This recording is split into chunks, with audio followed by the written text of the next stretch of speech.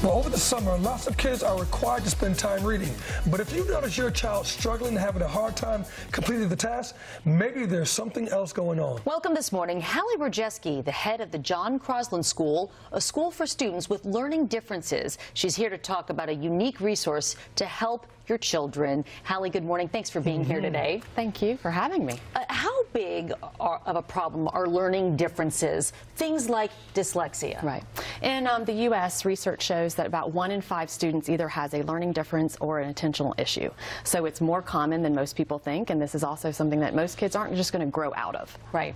Okay, what type of signs should parents be looking for to notice if their kids maybe have some type of learning? So there's a lot of different ways. If you're looking at more dyslexia, it's students having trouble actually decoding the words. So if your child is guessing at words that aren't even close to the meaning, where reading is painful, they're trying to avoid reading, as well as it could also be fluency. The speed, it's not natural, it doesn't sound, it's word for word, or it could just be they're not understanding what they're reading.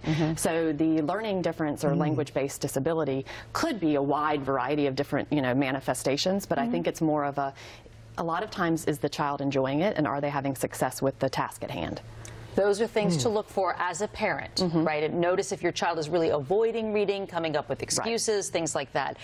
You're offering free reading screenings at the school. Why is that so important? Why is that needed? I think a lot of parents have questions and concerns, and we're happy to be that second opinion.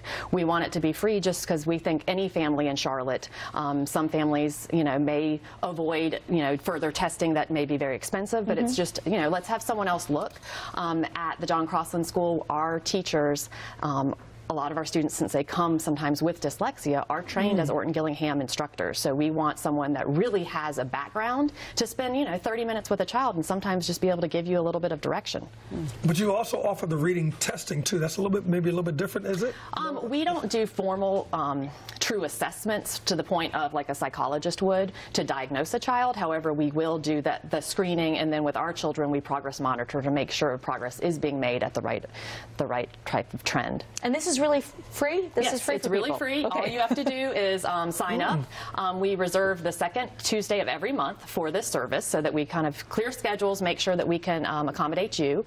However, just call us, set up an appointment. But yes, it is free. We also immediately meet with the parent face-to-face and give our recommendations, some of which are free options, other of which would be, these are some resources in Charlotte we'd love for you to check out. Which, by the way, is so helpful, I think, to normalize it for parents. I think there's probably a lot of fear, and so sometimes it's easy to pretend like things aren't really happening because they're afraid. But coming to somewhere like the John Crosland School, where you say we see this all the time, and there really is help for your child, it's certainly reassuring for moms and dads. Who are good candidates for testing? So right now, I think children ages 5 through 10, because they've already had some instruction in the area.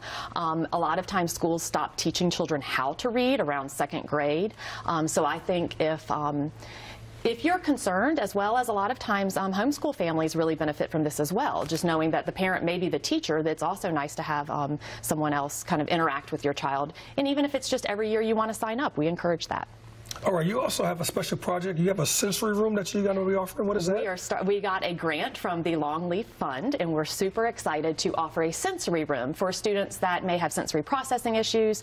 The room will have 2 areas. One will be more of an activity area, and the other will be calming, with kind of dim lighting. They can move, they can relax. But I think it's something that we're going to open up and have like a grand opening, if you will, in September, to really be able to share what we're doing for the students at the school. Oh, I think that's great. That is really great, Hallie. Thank you so much. Check out johncroslandschool.org for more information. johncroslandschool.org. We thank you for your time. Indeed. Thank you very much.